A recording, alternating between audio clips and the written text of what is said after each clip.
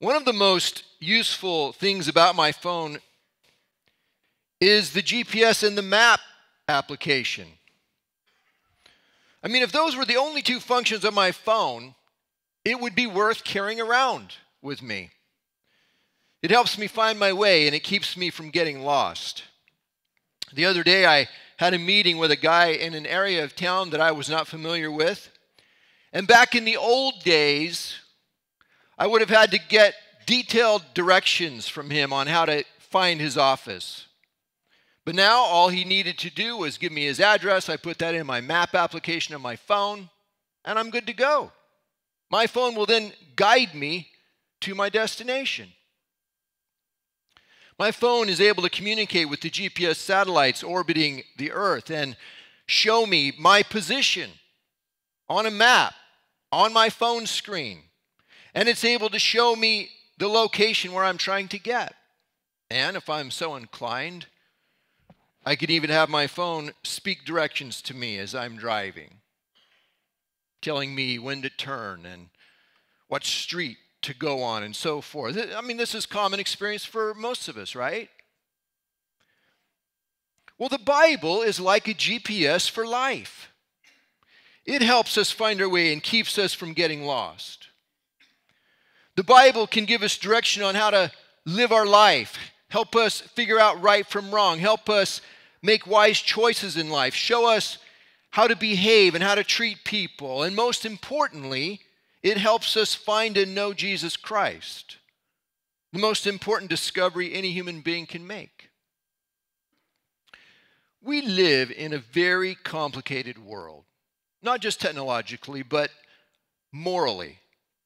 The moral choices that we are faced with in our day are unlike anything that any other generation of people have ever had to face.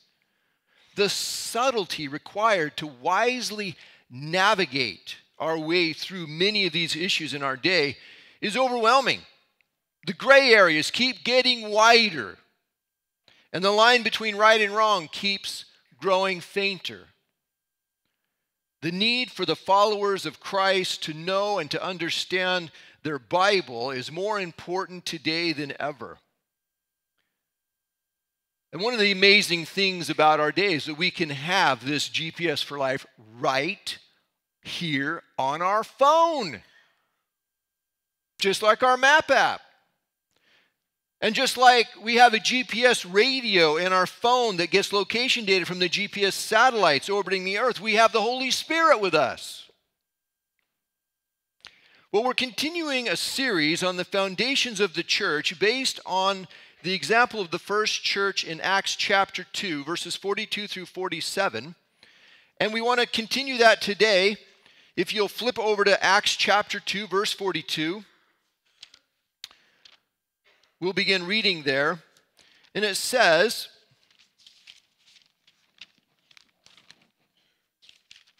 if I was using my phone Bible app, I could get there a lot faster.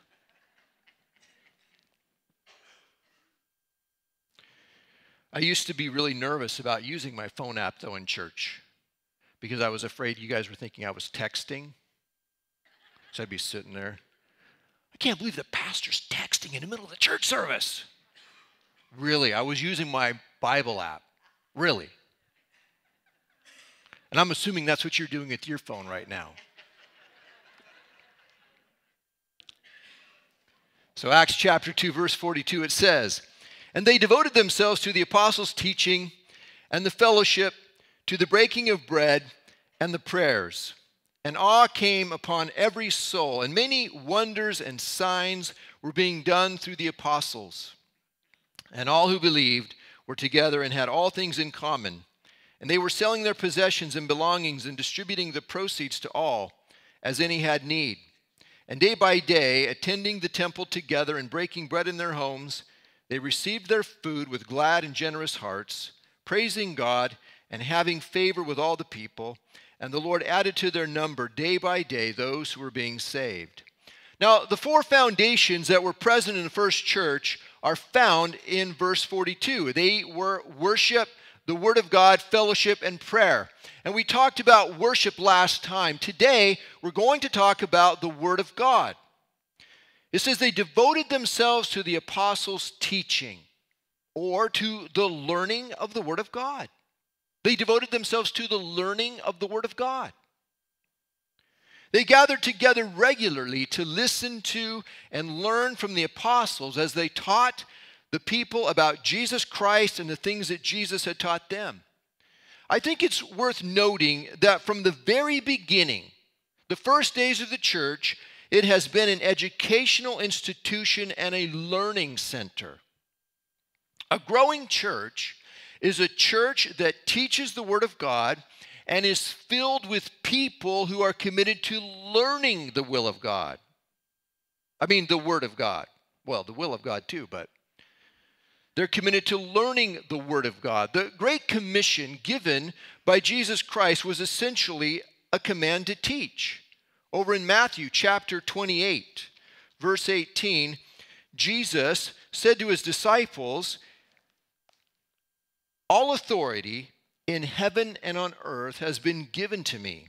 Go therefore and make disciples of all nations, baptizing them in the name of the Father and of the Son and of the Holy Spirit, teaching them to observe all that I have commanded you. And behold, I am with you always to the end of the age." It says, go and make disciples. A disciple is a student, a learner, someone who's seeking to duplicate within himself his master, who in this case is Jesus Christ. There are many things that the church can do and should do. There are social causes and humanitarian activities that we can engage in, for example. But if we neglect the call to teach and proclaim the Word of God, then we're failing to fulfill our Christ-given mission. In our own day, we devote ourselves to the apostles' teaching by learning the Bible, since it contains what the apostles taught. And there is a glut of material and ways to access that material in our day.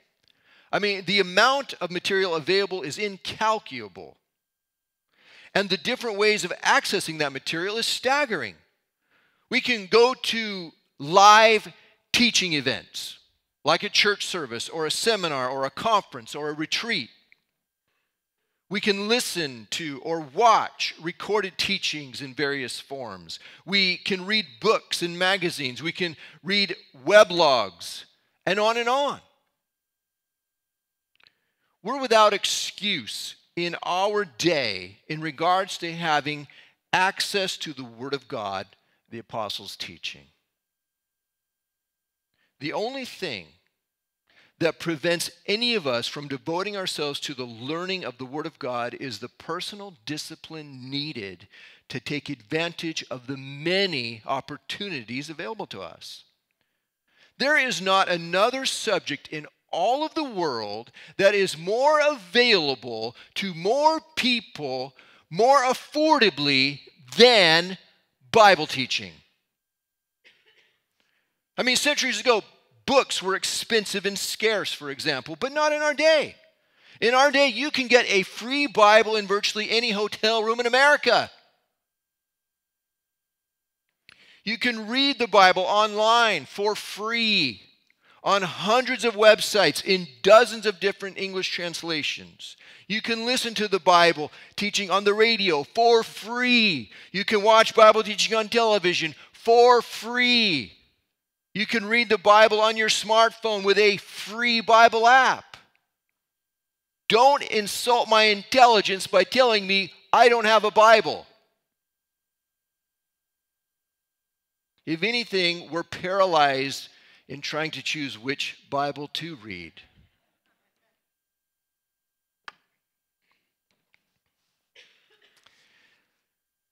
One of my favorite stories in the Bible about people who loved learning the Word of God is found over in Nehemiah chapter 8. Let's flip over there and take a look at that story this morning.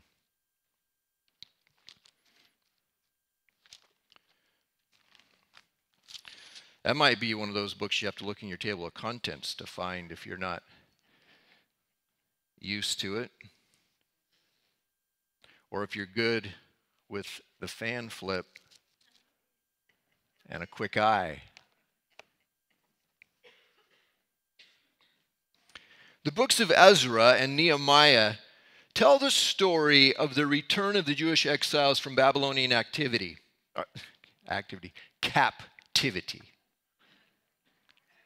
It's one of them days. Misbehaving mouth. When these people arrived back in Jerusalem, there wasn't much left of their old home. Nehemiah led a massive operation to rebuild the protective walls around the city of Jerusalem and then provided leadership and government for the people. Ezra served as the spiritual leader of the people and helped reestablish their spiritual life following the rebuilding of the temple. And Nehemiah chapter 8, and I want to start reading in the second half of the last verse of Nehemiah chapter 7. It says, "When the 7th month had come, the people of Israel were in their towns. And all the people gathered as one man in the square before the water gate. And they told Ezra the scribe to bring the book of the law of Moses that the Lord had commanded Israel. People of all ages gathered in the city of Jerusalem in the square to listen to Ezra read the word of God to them." And the thing that strikes me in this first verse are the words, "They told Ezra the scribe to bring the book." The people asked Ezra to do this. They wanted him to teach the word of God to them. They were eager and hungry for the word of God. They were committed learners of the word of God. They wanted to learn it. So in verse 2, it continues, it says, "So Ezra the priest brought the law before the assembly, both men and women and all who could understand what they heard, on the first day of the 7th month, and he read from it, facing the square before the water gate from early morning until midday in the presence of the men and the women and those who could understand. And the ears of all the people were attentive to the book of the law." So people of all ages, men and women, they gather together, and children old enough to understand, and Ezra reads the word of God to them from daybreak until noon, which would have been a period of about 5 hours. And the ears of all the people were attentive to the word of the Lord, to the book of the law. Now, can you imagine standing there listening attentively to the Old Testament books of Exodus, Leviticus, Numbers, and Deuteronomy being read to you for 5 hours straight?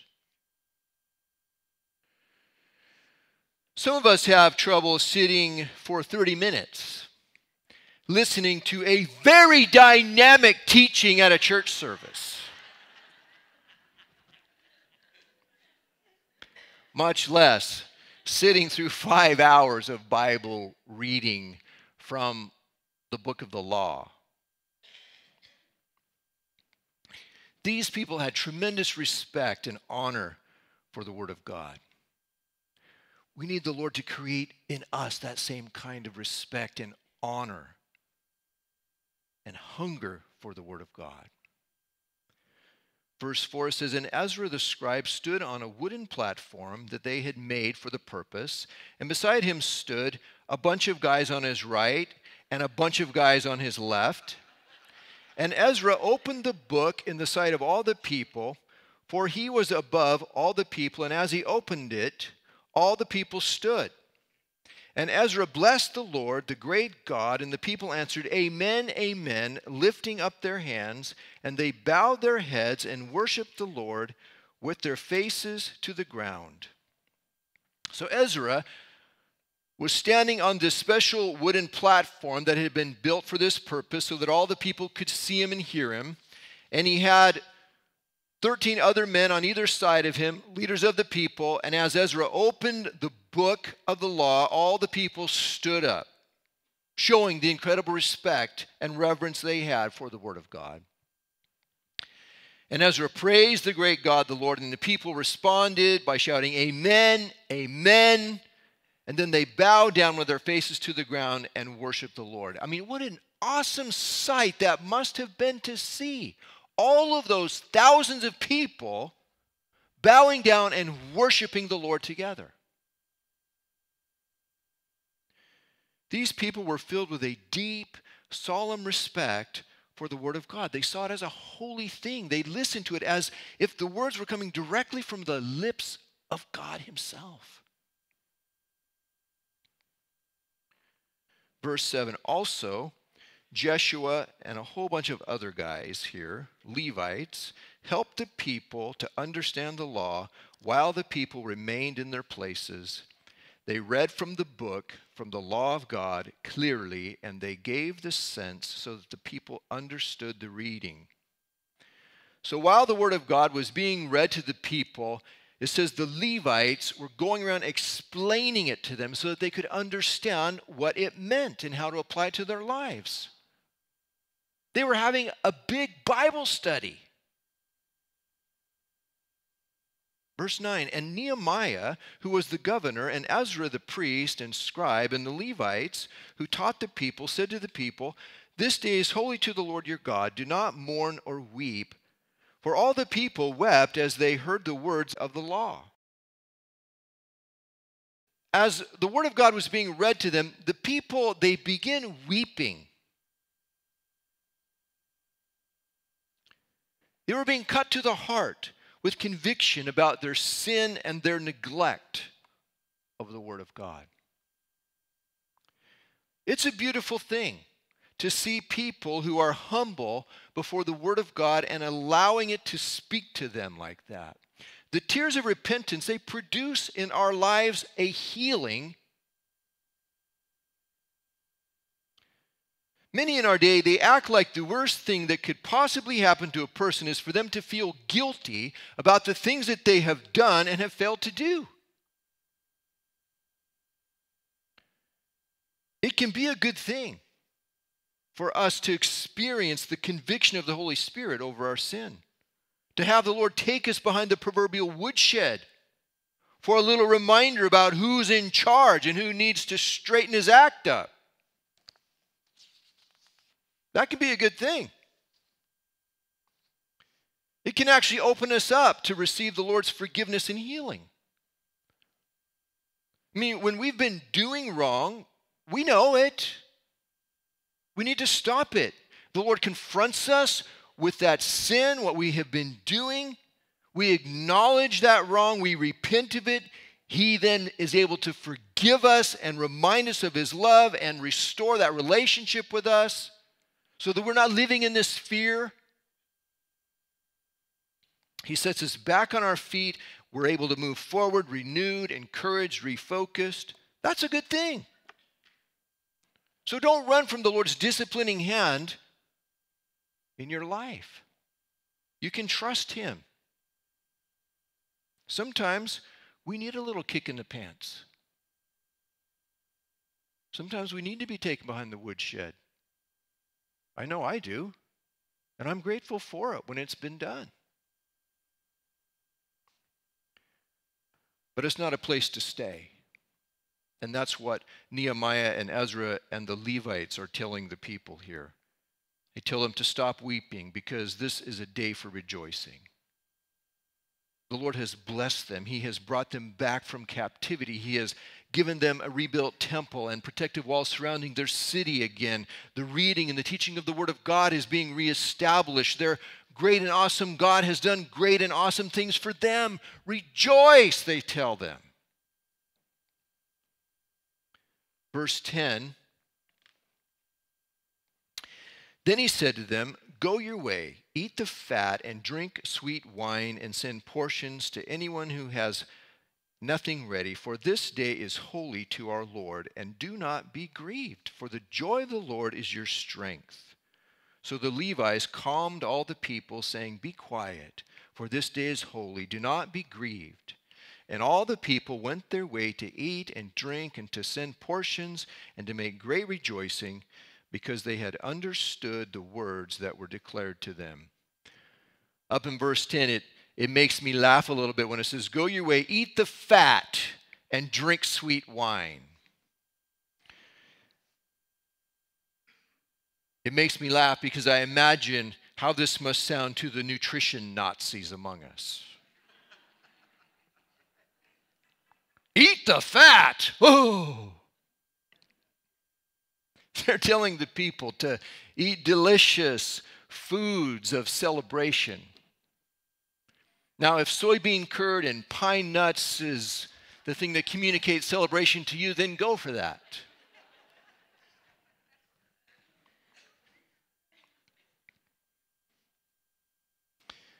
And down in verse 12, it says, great rejoicing because they had understood the words that were declared to them.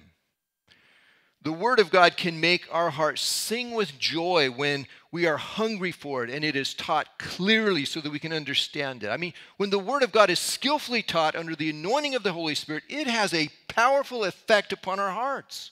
And great joy is always the result of that. There have been many times when I have been listening to the skilled, anointed teaching of the Word of God and my heart just burns within me with excitement and joy. There are few things better. Some of the most precious, most memorable, most powerful, moving times in my life as a Christian were as me sitting, listening to the Word of God being clearly taught under the anointing of the Holy Spirit. Oh, what a powerful thing that is. Let us pray that God would give that to us. New pastors on the way, I guess, but just kidding. The Word of God renews our mind. And this is that process of transformation that God does in us. Let's flip over to Romans chapter 12 for a moment. We talked about the first verse of Romans chapter 12 last time when we were talking about worship. Today we want to settle in on the second verse a little bit. But let's begin by reading the first verse again. Paul is writing, he says, I appeal to you, therefore, brothers and sisters, by the mercies of God, to present your bodies as a living sacrifice, holy and acceptable to God, which is your spiritual worship. Do not be conformed to this world, but be transformed by the renewing of your mind, that by testing you may discern what is the will of God, what is good and acceptable and perfect.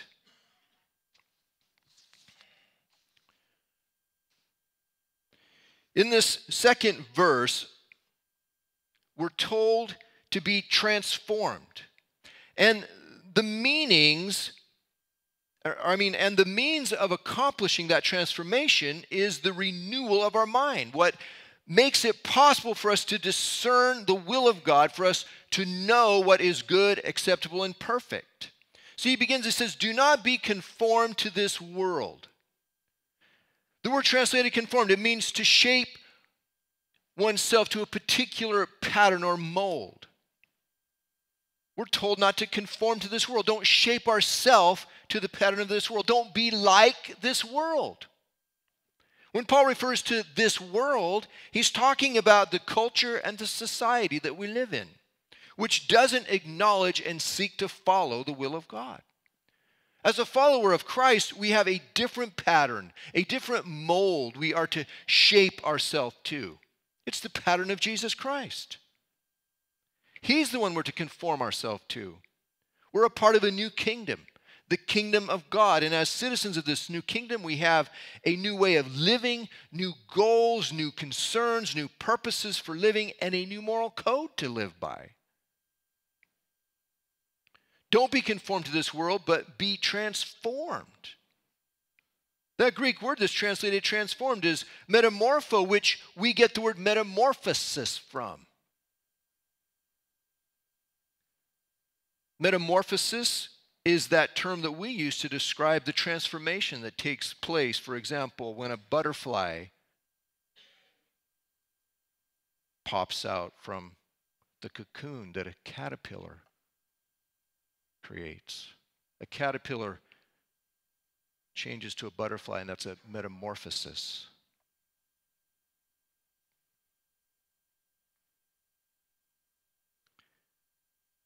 In contrast to shaping ourselves to the pattern of this world, we are to be transformed. A metamorphosis into the likeness of Jesus Christ by the renewal of your mind. This transformation, it takes place through the renewal of our mind, our thinking, our understanding of reality, the way we react to situations and circumstances, the way that we see ourselves, the choices that we make. I want to caution you against trying to draw a clear distinction between what is mind and spirit and soul and heart and body and various other terms that are used to identify parts of our being. Some people really go to town on this stuff, but many of these terms are used interchangeably in the Bible, even by the same writer in the same book sometimes. So we're better served, and we will have a better understanding of what's being said if we pay attention to the context of the passage and how the word is being used in that context, rather than imposing a particular definition onto a word and then try to establish what is being said. So here, our mind, as that term is being used in this context, is the core of who we are. It's that part of us that does the thinking and the problem solving and the directing of us. It's the fundamental me that determines the choices and actions that I take.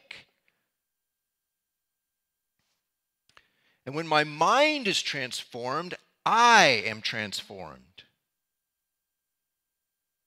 This transformation is done by the Holy Spirit.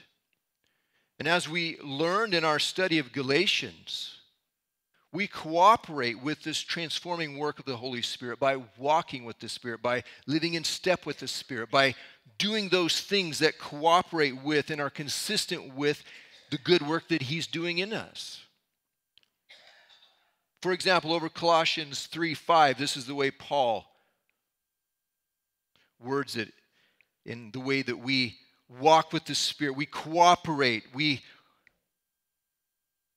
walk step for step with Him as He is transforming us. He says, "Put to death, therefore, whatever belongs to your earthly nature: sexual immorality, impurity, lust, evil desires, and greed, which is idolatry. Because of these, the wrath of God is coming. You used to walk in these ways in the life you once lived. But now you must also rid yourselves of all such things as these: anger, rage, malice, slander, and filthy language from your lips. Do not lie to each other, since you have taken off your old self and its practices and have put on the new self, which is being renewed in the knowledge in the image of its creator." We go back to Romans 12:2 again. "Do not be conformed to this world, but be transformed by the renewal of your mind, that by testing you may discern what is the will of God, what is good and acceptable and perfect."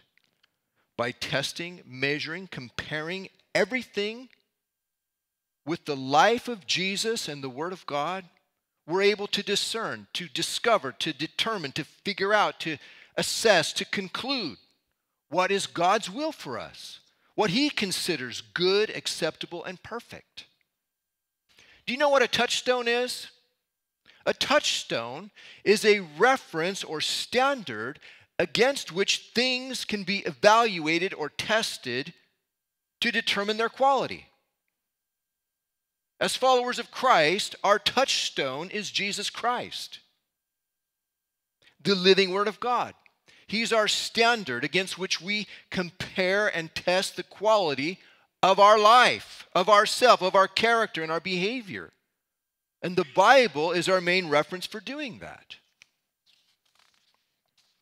So now you know the meaning behind the name of our church, Touchstone Christian Fellowship. It's a reference to our touchstone, Jesus Christ, the living Word of God.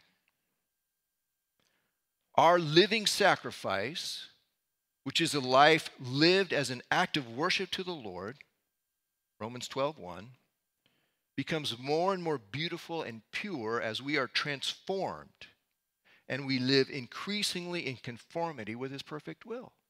Romans 12:2.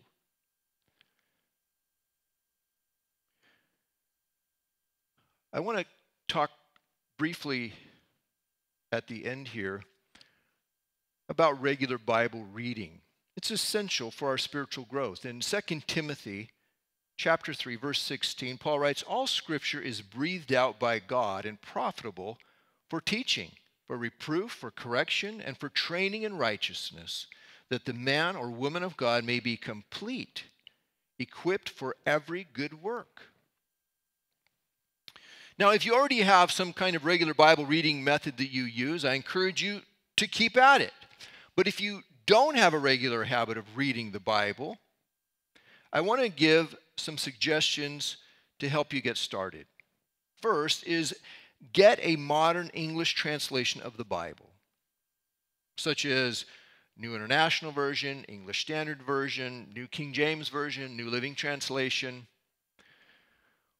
The original King James Version has a beautiful poetic style to it because of its antique English language, but the problem is that most people today are better off reading a more modern English translation so that you understand what you're reading.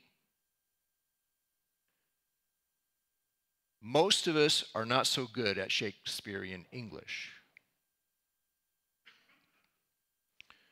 So if you want to memorize from King James or whatever, that's fine. But for most folks, read the Bible in a modern English translation so that you know what's being said. Read a book of the Bible from start to finish. Don't skip around reading a little of one book of the Bible and then reading a little of another book of the Bible. We don't do that with other books. Why would we do that with the Bible? There are 66 separate books bound together in a single volume that we call the Bible. Treat each of those 66 books as a complete unit. Don't treat the Bible like it's some kind of magic charm or a Ouija board. Closing your eyes, praying, asking the Lord to give you some guidance, flip your Bible, drop your finger, start reading. That's not modeled in the Bible anywhere as the kind of behavior that the Lord wants us to have. That's not how we're to get guidance from the Lord.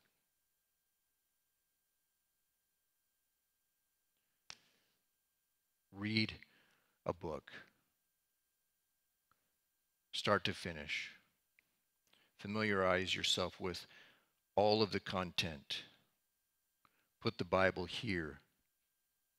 Don't play these superstitious games with your Bible.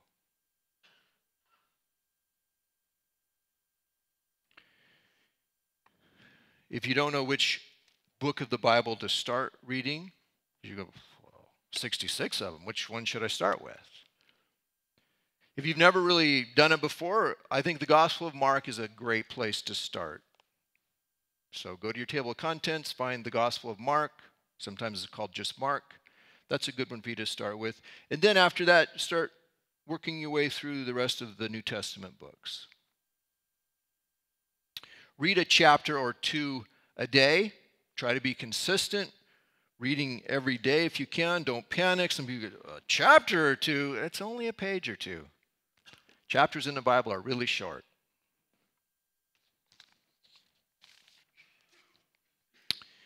And then lastly, I would encourage you to keep a journal of your reading so that you can look back later over where you've been and maybe what the Lord has shown you and how He's spoken to your heart and the places that He's led you and where He's brought you. A simple method for a Bible journal is to follow the acronym SOAP, S-O-A-P. S stands for Scripture. O stands for observation, A, application, P, prayer. So Scripture, just write down the Scripture reference that you read that day. Just get a notebook with some lines in it. It doesn't have to be anything fancy. You want to get a cute one. You want to get one with doilies, whatever. Or, get a manly one with a metal ring down the... Doesn't matter. Just get something you can write in. So S, write down the scripture reference, observation. Write down an observation or a thought that you make about the reading that you did that day. Application. Write down an application for your life drawn from the reading. How you can use this in your life. What kind of action the Lord is asking you to take in response to what you've read.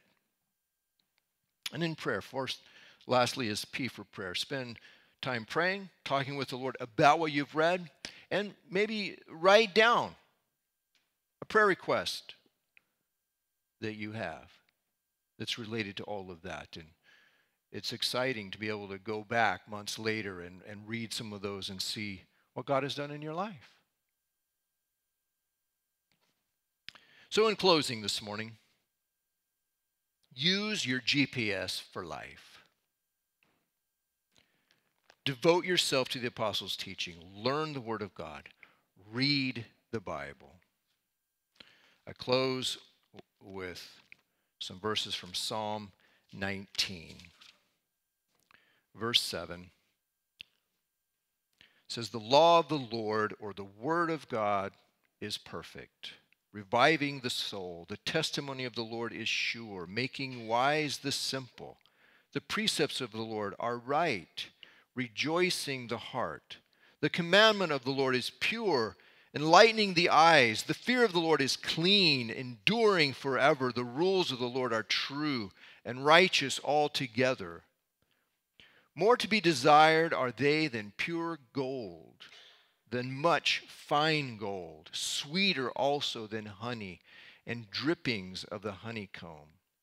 Moreover, by them your servant is warned. In keeping them there is great reward." Amen. Let's bow our heads. Father, we thank you for your word, and I pray for all of us, myself included, Father, that you would grow in us a genuine, deep love for your word.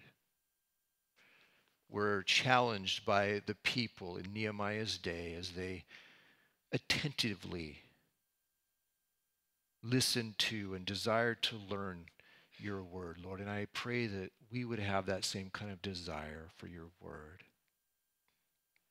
May we devote ourselves to the word of God, the teaching of the apostles, so that we may know Jesus better and our relationship with you would grow. In your name we pray these things, Jesus. Amen.